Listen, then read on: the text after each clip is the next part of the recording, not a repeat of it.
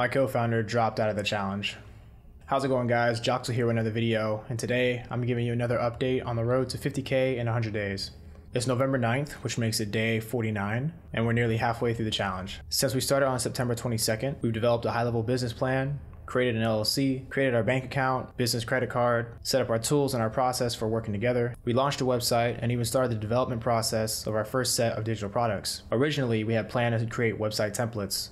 The idea behind that was there were a lot of people that we wanted to target, like entrepreneurs, solopreneurs, creators, and generally people of color who want to start a digital business, who would all eventually need to create a website. And naturally, they would try to create themselves, try and save money using a variety of different website builders. A popular one that seems to be popping up a lot is Showit. And I've seen a lot of people start creating templates for that platform. So the idea was we'd be able to create these templates using stock photography that featured primarily people of color, focusing on developing and designing these sites with high functioning and high conversion components in mind.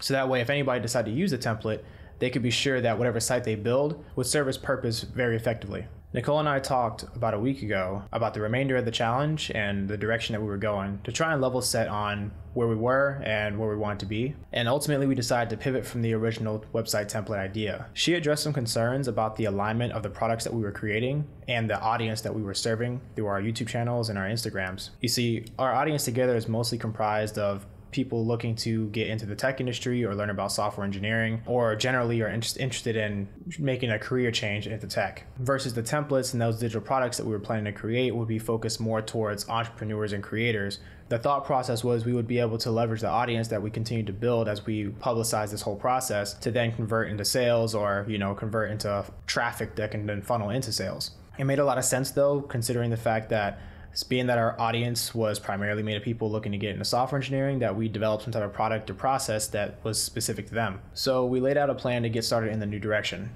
However, the next day she called a meeting with me and essentially explained that she didn't want to continue the challenge anymore. She had her reasons and they were all valid. I'm not going to go into detail about them because I know she's going to make her own video explaining her side and the reasoning behind it, and I want to respect her decision while also not trying to speak for her. But the good news is the reasons that she gave weren't related to me, and there's no bad blood between us. We'll continue on being friends and supporting each other's channels and content, and overall I'm relieved because the reasons she gave weren't related to me.